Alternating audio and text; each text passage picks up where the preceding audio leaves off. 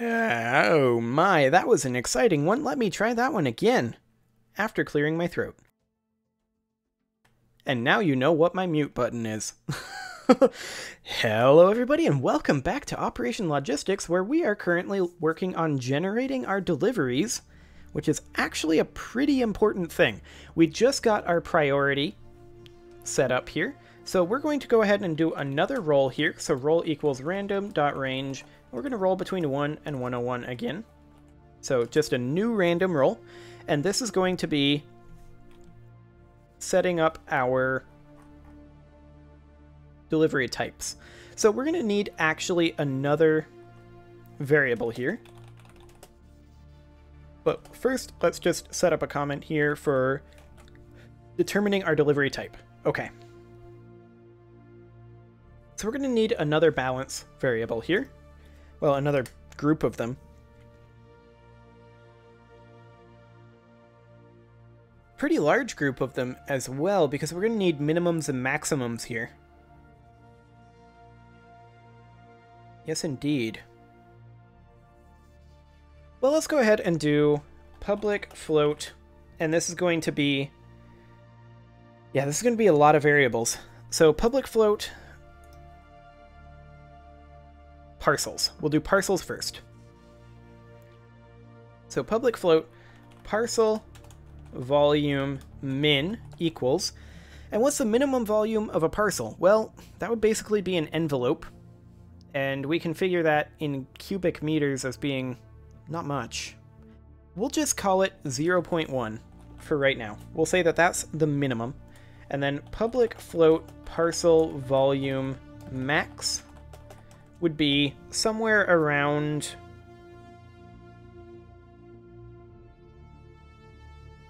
a quarter of a cubic meter, something like that. And then we'll do public float parcel weight min. Again, 0.1 is the minimum.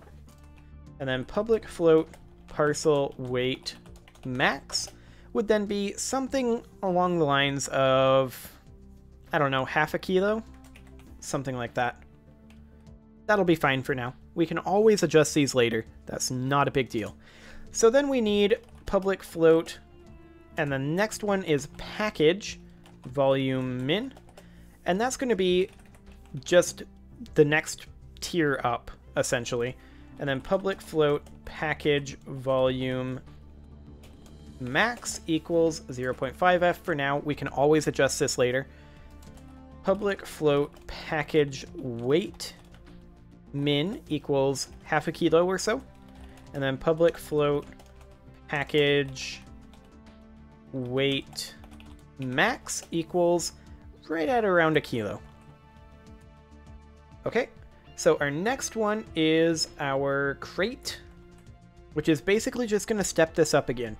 We could hard code this and have these values just be calculated, but I want to be able to have tuning knobs to adjust each one of them, so we're not going to be doing that. Public float crate volume min equals about half a cubic meter. Public float crate volume max equals, honestly, about a cubic meter. That should be fine. And then public float crate weight min, and actually 1 kilo as the max weight here, I don't know about that. Let's have that be 3 kilos. I mean, that's still a relatively light package, but that'll be fine. So the weight minimum for a crate would be then 3, and the public float crate weight max would be probably a lot more than that. Around 15 kilos, we'll say. I mean, even that, you know, if you're like shipping a refrigerator or something. But I don't know, maybe we'll just multiply by 10 here. So we would have this be like, so the parcel weight minimum 0.1, parcel weight max would then be 1, and then the package weight minimum would be 1, and then the weight maximum would be 10 kilos, and then the crate weight minimum would be 10, and then the crate weight maximum would be 100 kilos. The crate volume is probably more than that. So let's do the same thing here, actually. The volume max would then be a cubic meter. And then here it would be, the volume min would be 1, and the volume max would be 10 cubic meters. That doesn't seem right. Let's have this start at 0.1, and then we'll just have this double every time, maybe. 0.2. I don't think it's going to go up fast enough. Multiply it by 5. So 0.5, and then 0.5 for 2.5 cubic meters. And then 2.5 minimum. Hang on. I'm changing the weights here. Okay. Okay, so that should be 100. And then the volume would be 1 and then times 5, so 0.5. So this would be 0.5 and then times 5, so 2.5. And then this would be a minimum volume of 2.5. And a maximum volume of 2.5 times 5 would be 12.5. Okay, and then finally, public float shipping container volume min would be 12.5 times 5, which would be 60 plus 2.5, so 62.5. Actually, that would be the max. 12.5F. Public float shipping container volume max would then be the 62.5. And then public float shipping container weight min would be 100 kilos. And public float shipping container weight max, based on our scaling, would be 1,000 kilos. And I think that scales pretty nicely, honestly. I don't hate that. I think that's fine. That is a lot of variables. We have a lot of tuning knobs there. We can always shift things up and down if we find that it's not really working very well. But we can now determine our delivery type. So if role is less than shipping container chance from business, so business.shipping container chance, then in that case, we know that this is a shipping container, and we can go ahead and say type equals delivery type.shipping container. And we can also, at this time, go ahead and determine our volume and weight. But I just realized we don't have our max hours and hours to deliver here. We should have that here.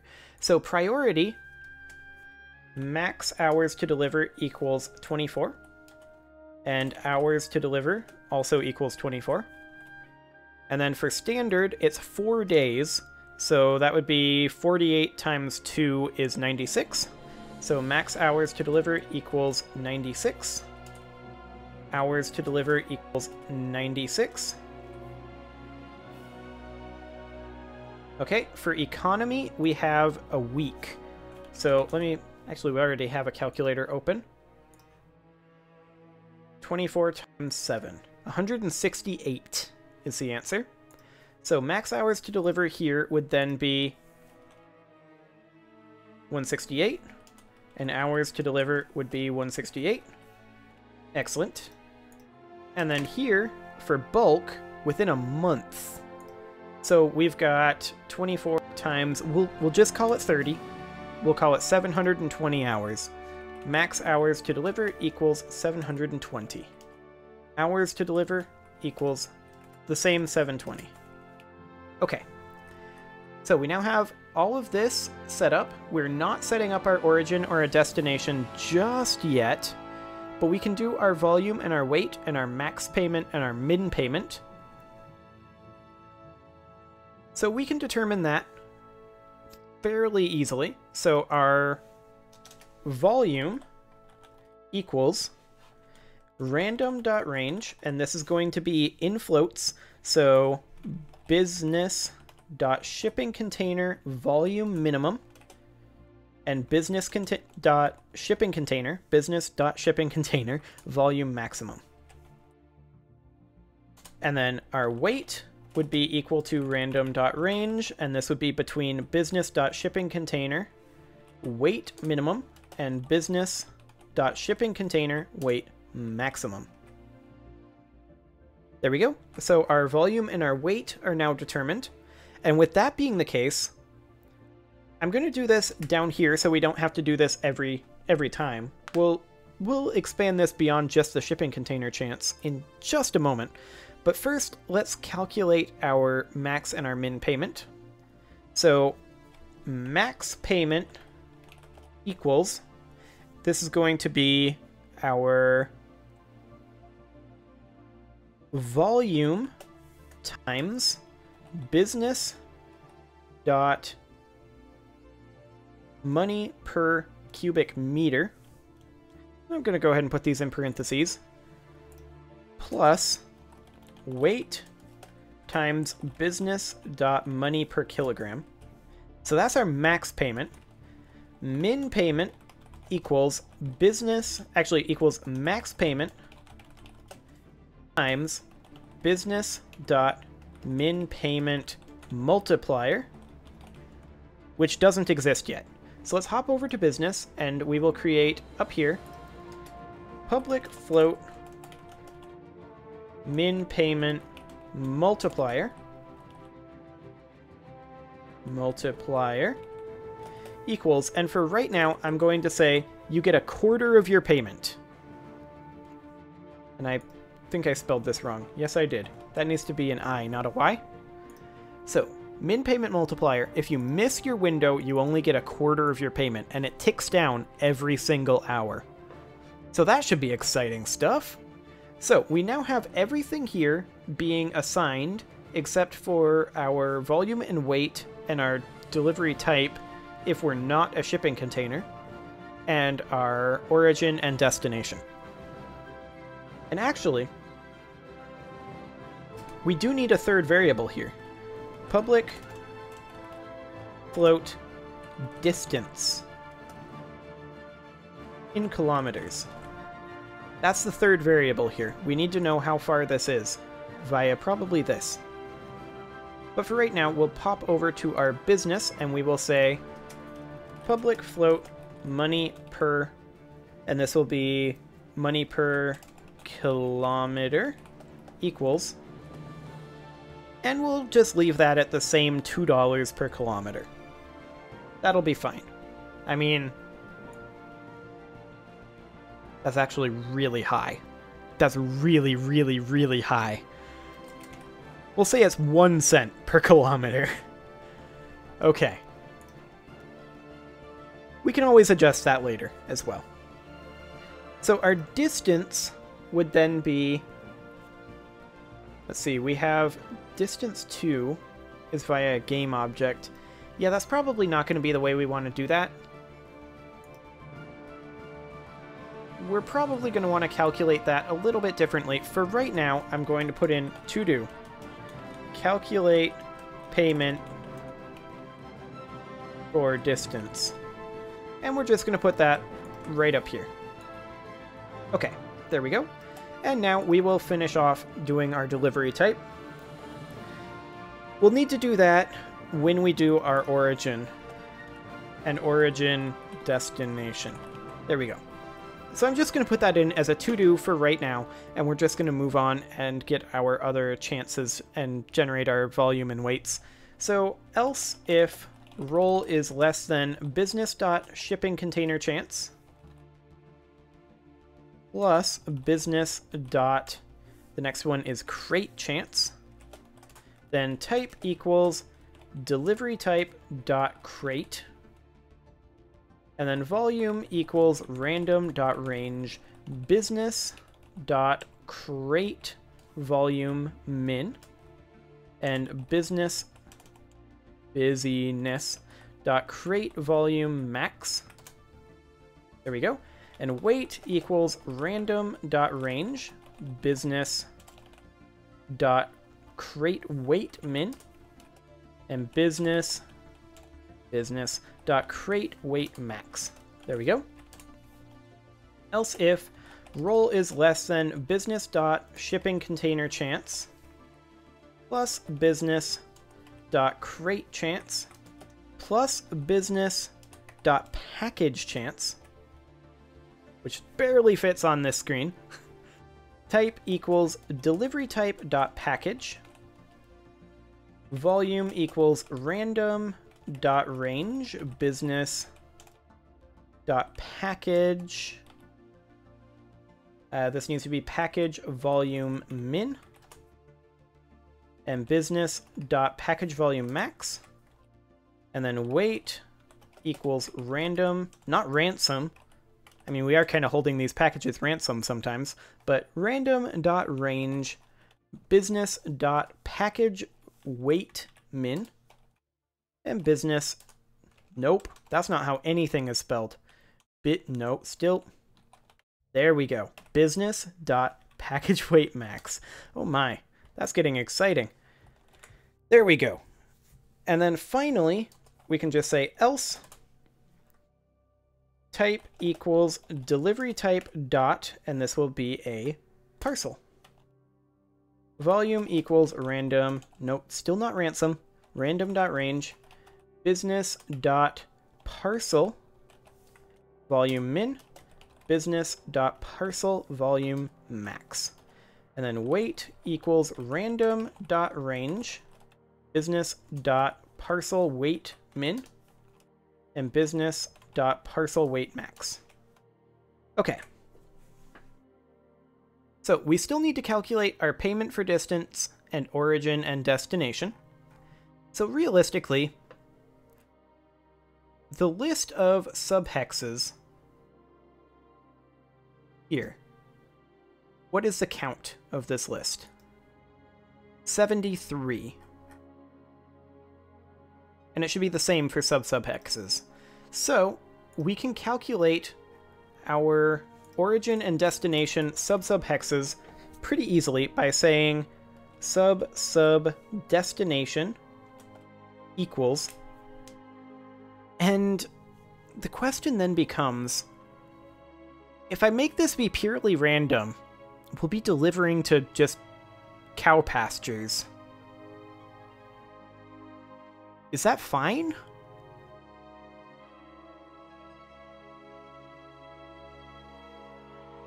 I mean, we don't keep around our buildings.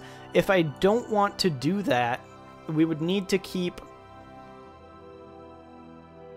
a reference here rather than regenerating it. That would be a pretty substantial rework of the architecture here, but that might be necessary. Because I was also thinking about having a way to show the buildings when we're zoomed out.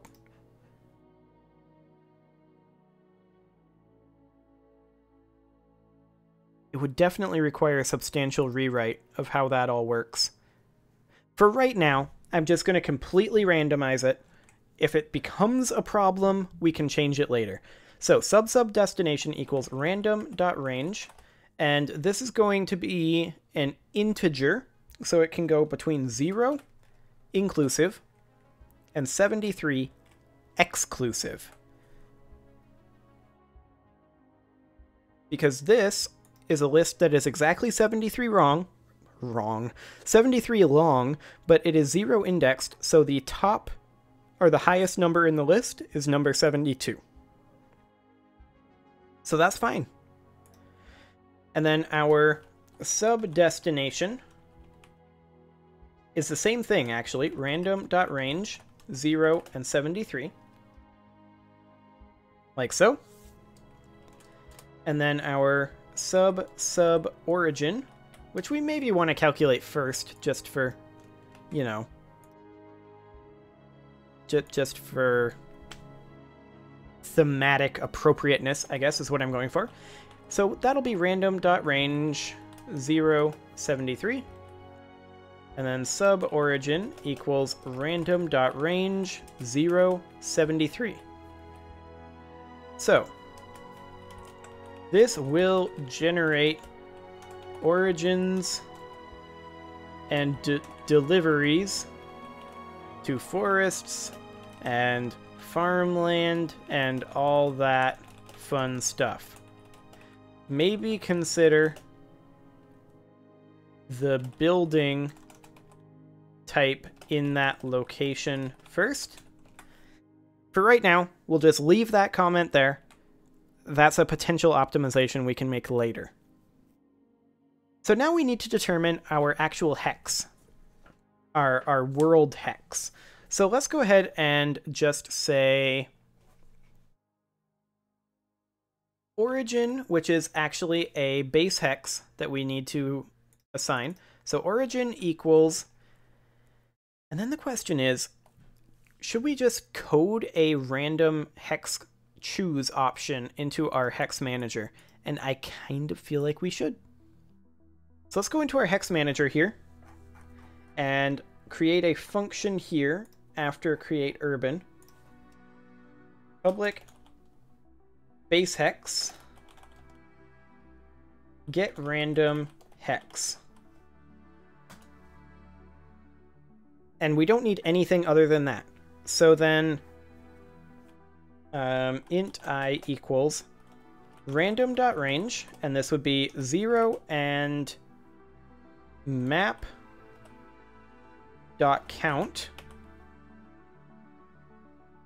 Just map.count. And then int j equals random.range between 0 and map I.count. And then return, and this would return map I j. And that just gets a random hex. So origin would then be equal to hex manager dot get random hex. No, not get component, get random hex. Did I make that a private? No, that's a public. Okay, we're good. So get random hex, and then destination equals hex manager dot get random hex.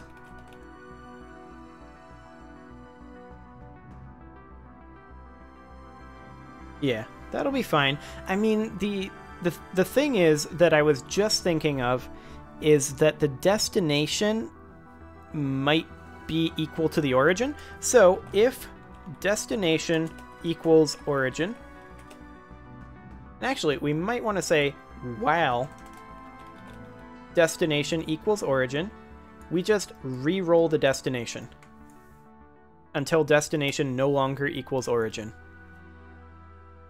There we go. So we now know our destination. And then all we need to know is our distance between them, right? So do we care about the subhex and the sub-subhex? I mean, what kind of a scale are we talking about here? I'm kind of thinking, as far as this scale goes, I'm leaning towards subhexes being roughly on the kilometer level, which would mean 1, 2, 3, 4, 5, 6, 7, 8, 9, which would mean that they're about 9 kilometers across. Maybe round that up to 10. And then just don't care about getting it any more precise than that. Or have it be kind of randomly generated beyond there.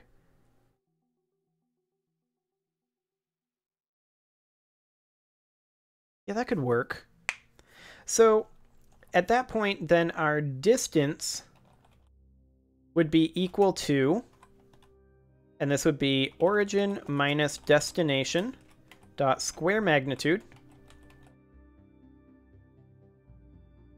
Oh, right. Origin dot transform dot position minus destination dot transform dot position dot square magnitude. We'll multiply that by 10. So it's 10 kilometers each. And then we'll just add a randomly generated fudge. Fudge is randomly generated right now.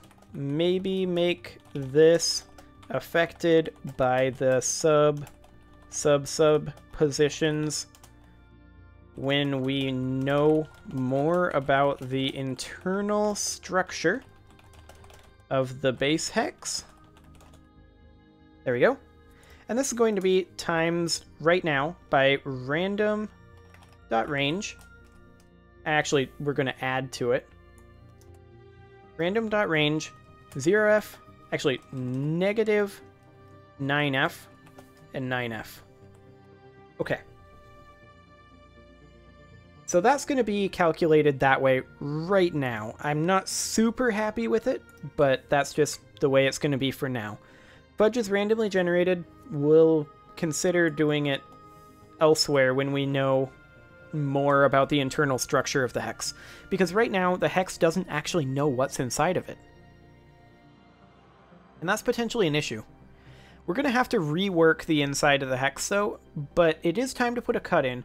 Maybe reworking the inside of the hex so that we know this information is something for next episode. Well, we'll get started on it anyway. See you all then.